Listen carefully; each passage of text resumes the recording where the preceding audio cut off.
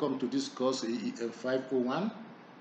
In this session, we shall be treating Module 2, Unit 1, and the topic is Research Design. In this course, we'll be looking at or finding out the definition of research design, and we shall also be looking at the purpose of a research design in where research is concerned. And the course shall also, at this time, explain the different types of research design. And at the end of this session, the students will be able to have an understanding of what research design is and have a choice of what design to use in carrying out their studies. It is going to be interesting. I encourage you to participate so that you truly know how to go about carrying out your studies. Thank you and remain blessed. Good afternoon and welcome to this course AEM501. We're on to Module 2, Unit 1, which is Research Design. Introduction. Research problems are dealt with in different ways. Some research problems may require only library research, while others may require conducting personal interviews. Each method has its own advantages and disadvantages, and different approaches suit different research problems. Knowing the appropriate research problem would learning outcome. At the end of this study, the students should be able to provide a definition of research design and purpose of research design. They should be able to provide a purpose of research design and be able to explain their designs. Provide a definition of research design and purpose of research design. By definition, research design is, in simple terms, means an outline of the research project work or form in which the research is to be set up. Research design is a proud decision that make up the master plan for executing a research project. The master plan should include statement of the study objectives, statement of the data input used for the study. Benefits of a research design. The benefits of a research design are: a research design serves as a bridge between what has been established and what is to be done. It therefore gives the researcher a guide in the research process. It is extremely desirable that the design be types of research designs. We have three types, which are exploratory research, descriptive research, and casual research. In the exploratory research, this is most common unstructured, informal research that is undertaken to acquire background information about the general nature of the research problem. It is used when one is seeking to know how the general nature of a research problem is. It is used when one is seeking the possible decision alternatives, and also when one is seeking relevant variables that are needed to be. B, which is the second one, descriptive research. This describes phenomena without establishing association between factors or variables. The data may be the behavioral variables of people who are under the study and the situational variables that existed or are forthcoming. Descriptive research describes but does not study the magnitude of the effect of the variables. That is to say, it provides the basis for drawing. Casual research. This is carried out only when conclusive research is able to determine whether there is causal connection between an action that the decision maker is considering and the objective being sought. The following conditions are necessary to decide cause and effect statements. 1. There should be strong evidence of association between an action and observed outcome needed to be gathered. There should be evidence that action preceded the result of an outcome. The outcome or result should be explained by only this factor, not by any other. Determination of causal relationships in research. How are these causal relationships determined? Causal relationships are determined through different experimental situations. They include 1. Experimental designs. Experimental designs are carried out either in the laboratory or in the field. Talking about in the laboratory research, the researcher administers the treatment to subjects in a controlled environment. This helps to minimize unwanted effects of extraneous variables. However, laboratory experiments provide a high level of internal validity but a low level of external validity because the results may not be able to project the. In continuing, talking about the field experiments. Field experiments are conducted in real-world environment. This form of experimentation provides a high level of external validity, and as a result, it provides a low level of internal validity. The experimental designs are intended to measure cause and effect relationships. Experimental designs can measure concomitant variation. Experimental designs can also measure the degree of change in one variable when other variables are changed. Talking about the classic experimental design. Classic experimental designs is the randomization of subjects into control and treatment groups. Is a classical experimental method. The two broad classes of classic experimental designs are: 1.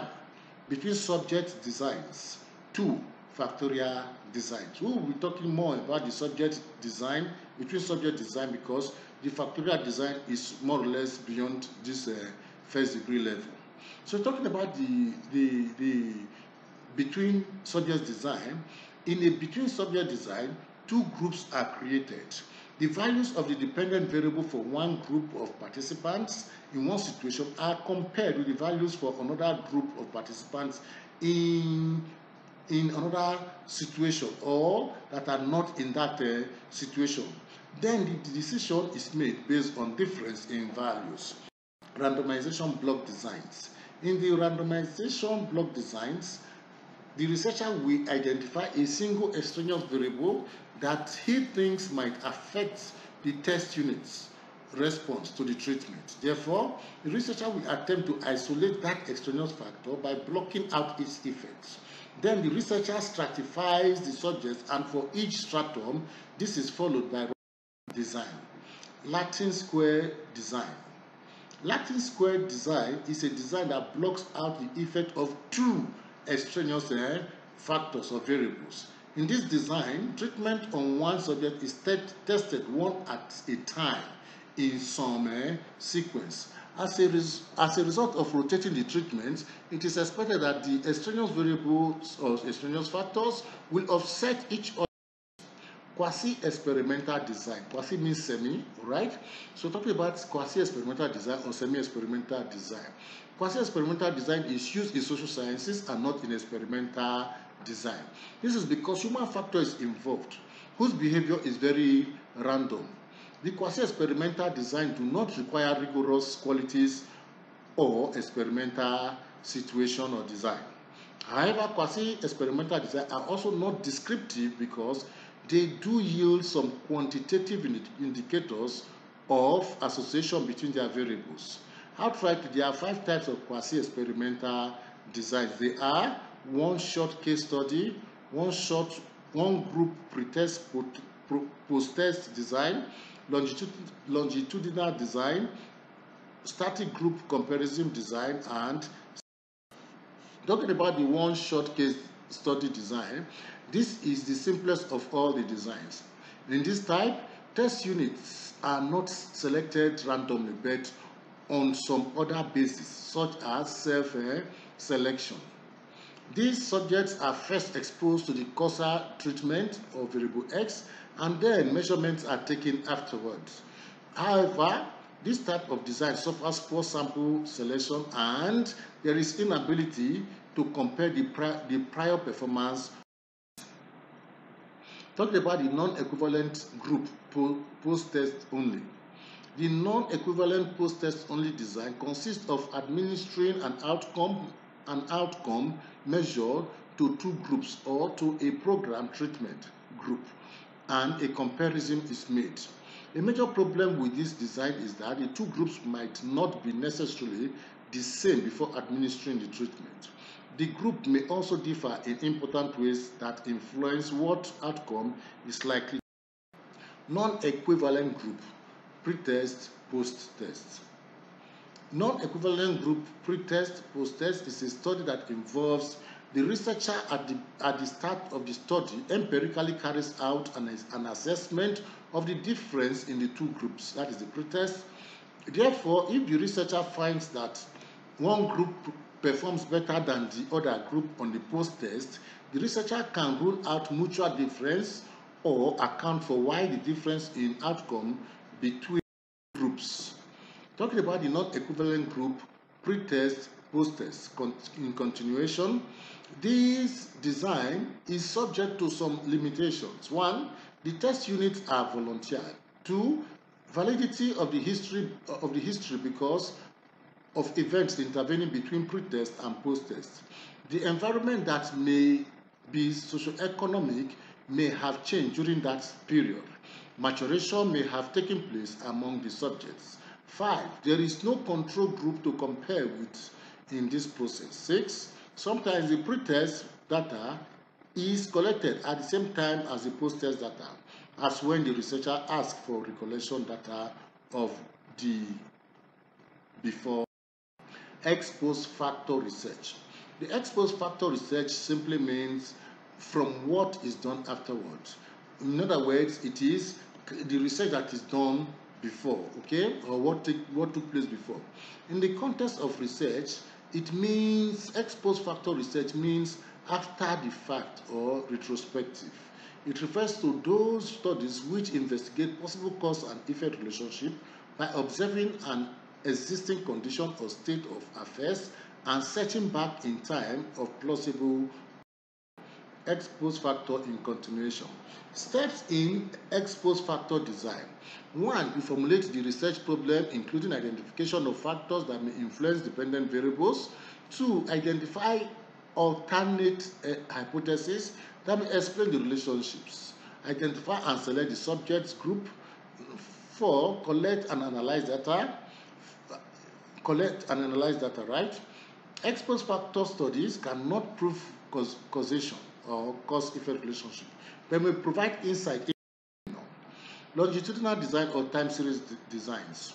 In longitudinal designs or time series designs, several assessments are obtained from the treatment group as well as from the control group. Okay, assessment take place before and after the application of the treatment. The series of observations before and after can provide rich information about phenomena that we are studying. Measures at different points in time prior to subsequent to the program are likely to provide a more reliable picture of achievement. The time series design is sensitive to trends. Characteristic of this time series design. The characteristics are: it provides repetitive measurement of some kind of events at various points in time. Changes that take place during those intervals are registered. This type of design is very useful in monitoring studies. In conclusion, research design is a detailed blueprint used to guide a research study objectives.